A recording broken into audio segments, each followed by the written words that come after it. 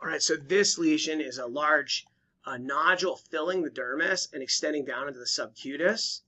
You can see it's been excised here. And there is not only a pink color to it, but there's also kind of a grayish color here, grayish, almost grayish blue.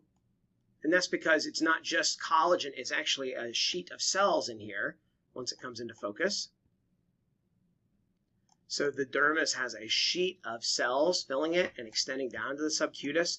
And when we go in closer and look at those, the cells have they have round to oval nuclei and abundant kind of foamy cytoplasm. It's a little hard to see on this scan because the quality is not great. And also foamy, bubbly cytoplasm doesn't always show up as well on a digital scan because it's kind of refractile. You can flip the condenser under the light microscope to see it, and it's harder to be able to do that. It's impossible to do that actually on a digital slide. But the cells, look at how much cytoplasm. So that's why this kind of pale grayish pink color, when you see an infiltrate of cells in the dermis with a grayish pink or grayish blue, grayish pink kind of color to it, think about histiocytes, because often what that means is you're seeing the nuclei and the abundant pale cytoplasm.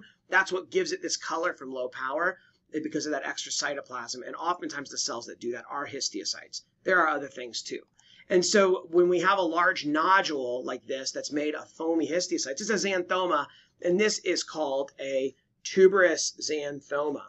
And usually these are associated with serum lipid abnormalities, and so getting the patient's serum lipid panel checked to get them worked up for that is important if they don't already carry a diagnosis of dyslipidemia.